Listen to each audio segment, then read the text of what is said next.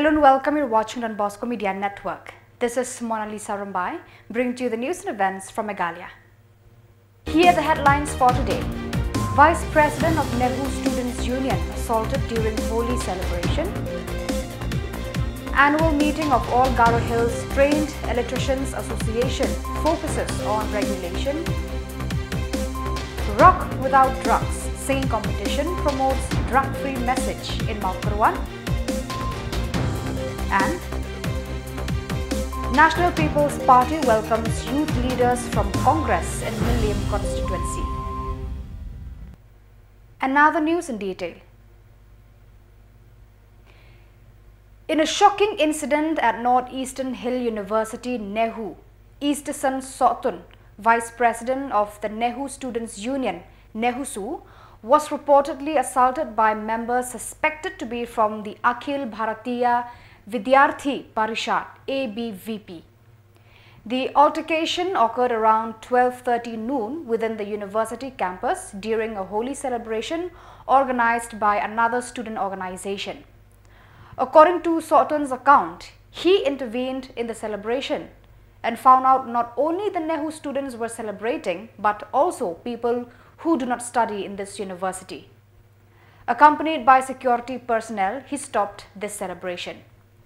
He emphasized that NEHU does not oppose celebrations conducted solely by NEHU students. Following the altercation, Sotun was rushed to the civil hospital for medical treatment. The incident was promptly reported to the Maukanro police outpost for further investigation.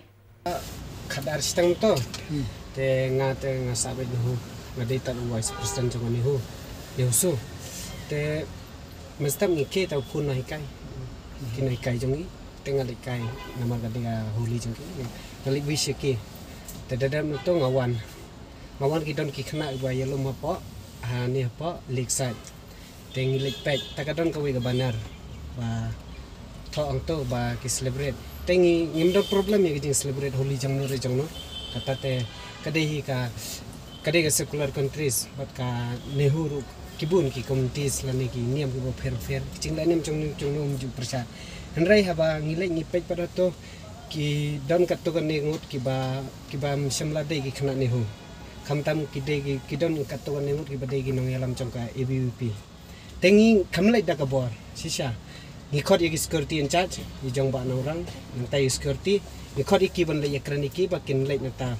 ba nai one le politics NEHU lemba kini ki festival te ngile ekran hak por ba ekran te uang kensan ban ba ki khasi ki persya e ka Holi kiong ba ki kwa ban sna issue jing ye phir jai man riu khasi bat ki ni ki ban rithor te hangta ki don ki ba ong ban ring video tanga ban ong ban ring video ngam kwa re ban escalate kini ki issue ngasim ngakni ya ga mobile jong ta khna hadin ba kni ya tang mobile ki attack ya nga ha jing attack jong nga different yel de te ki bog ya kibok dah ketuk kaba kisat dengan keti, pakai ni keti lu lama. Tengah rungai ada ngahaban ya dalde, mendere ba kiba suan nabar kin sulak kan sini ngahaban ya dalde. Te kadon kecingnya kelas itu, apa yang jong nga bat ki itu kinong ilam ebi pinghi ngan ong kibana NEHU. Te nging lai ong bayi ki balong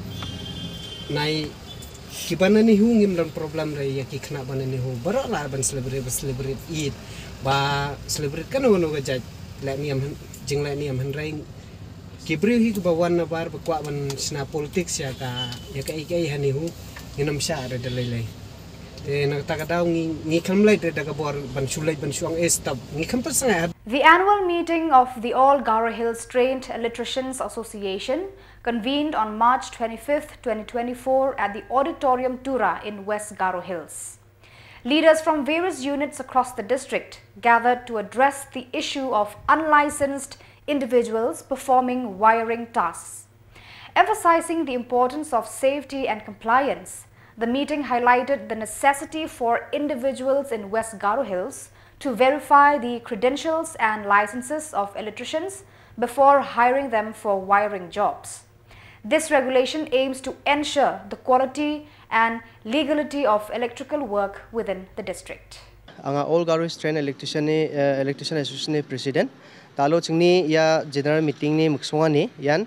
apal chini mosong bade apal chini mandirang ko chenga changpeng swingya mainaba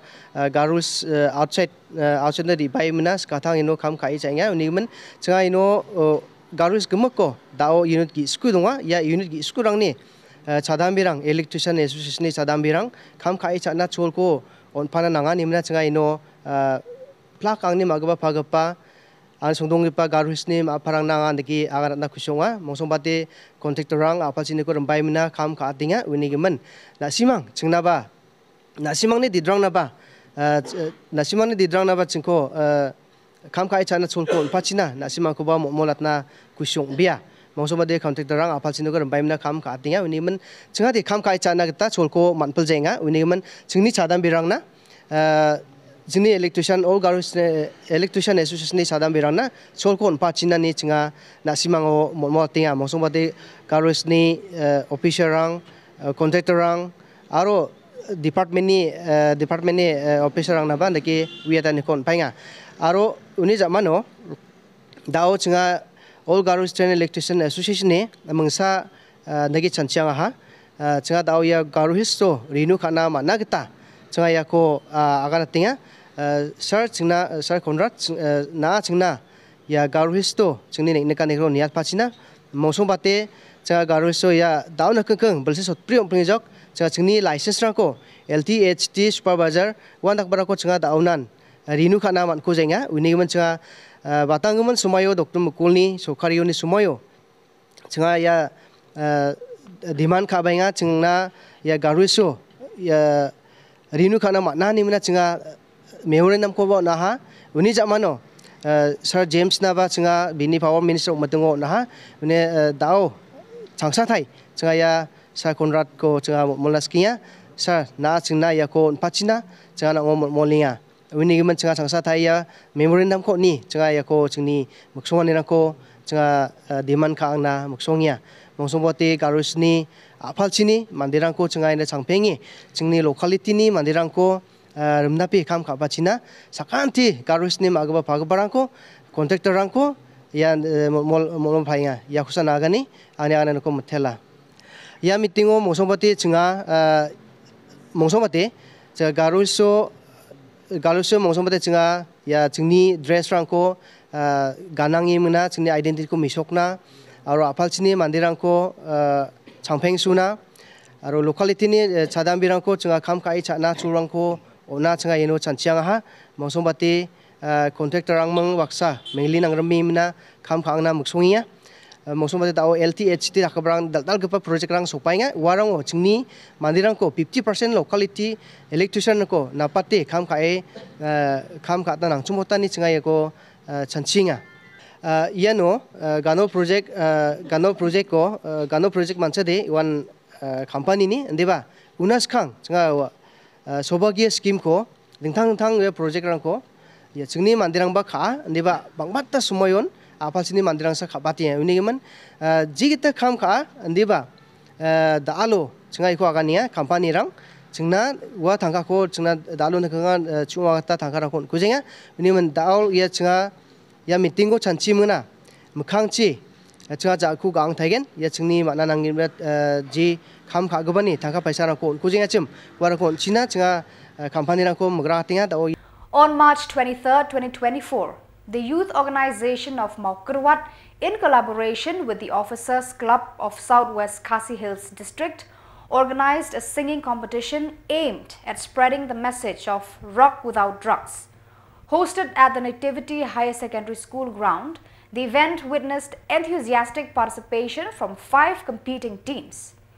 Dark Abyss Band, Green Room Project, Myrtle Band, the Nomads and the Cursed Arrow of Monbhut. Distinguished guests including T. Lingwa, IAS Deputy Commissioner, LT Taryang, MCS, Additional Deputy Commissioner, and the Secretary of the Officers Club, along with resource persons from the Meghalaya AIDS Control Society, graced the occasion.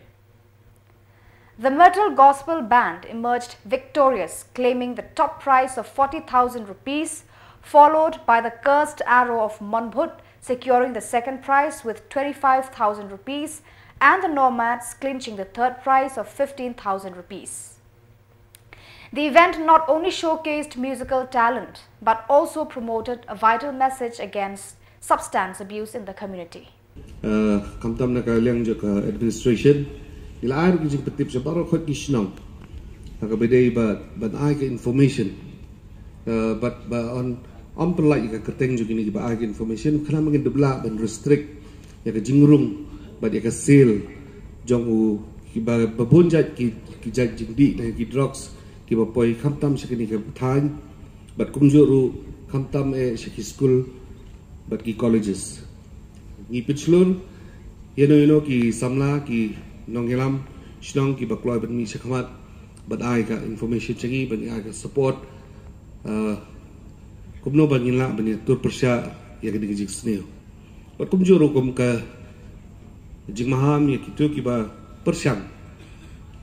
ban sapriang ni kini jajing di kamtam ka bide bi khila school la di ki khina Samla ka ni ki district dan katokan ni benai nang dep ka we meeting bagi syang man perkhat kalian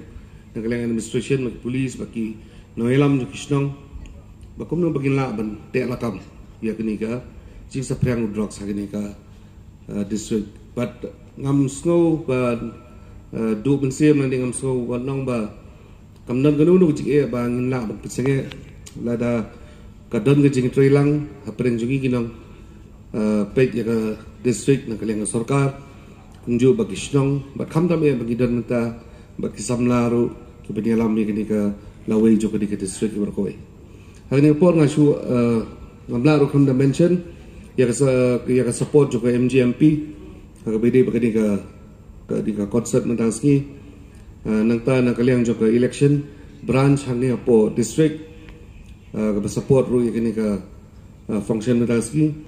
but kumjur ya ka officers club ka ba lai ka funding na mata kani ka program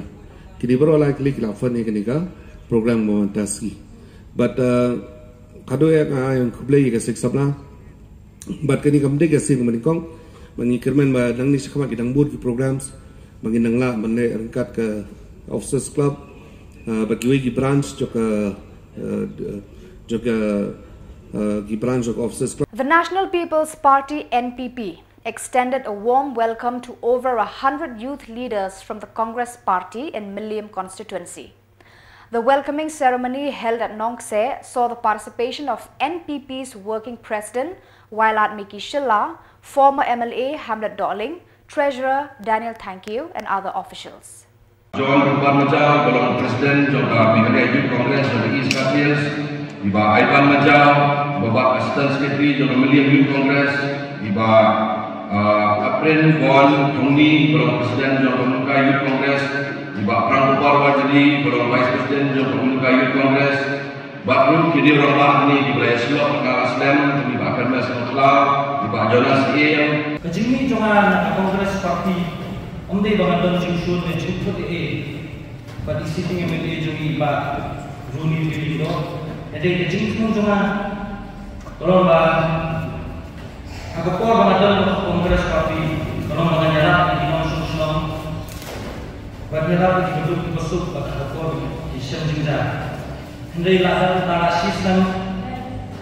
mentara sistem Indonesia melalui tentara juga jungi kebaikan Tuhan. और कभी कभी बुरी बड़ा खाना कमाई संगत और बुला di nak dong kita dong bakat bala adalah mereka tu nak adalah menjadi pakai kamai dia tu ni para kedua ibadahnya Khubor mai ia kecil terima doi bakat parti tinggal sudah keren ai dan jika kita bertunjuk ini semua tidak keluar berjalan tak semangku berpediang semua yang hati kekipar jongan di maaf boleh itu ibadah kemudian kita dengar jogi dengan ayat boleh dua kipar jongan biasanya tinggi jangan dibangit jangan kecil sampai jongan bakilah keluar berpediang berbuat lang berngas sekali ke parti. In the semi-final first leg of the Invitation Knockout Football Tournament, hosted by the New Northern Sports Social Cultural Club, Khubor United emerged victorious against peerless SC from Kolkata. Ribhoy United showcased their prowess by netting 4 goals, while peerless SC managed to score 2 goals. With both teams set to face each other again in the semi-final second leg, the stakes are high as the team with the highest goal count in the aggregate will advance to the finals of the tournament. Football enthusiasts await the thrilling conclusion of the exciting encounter.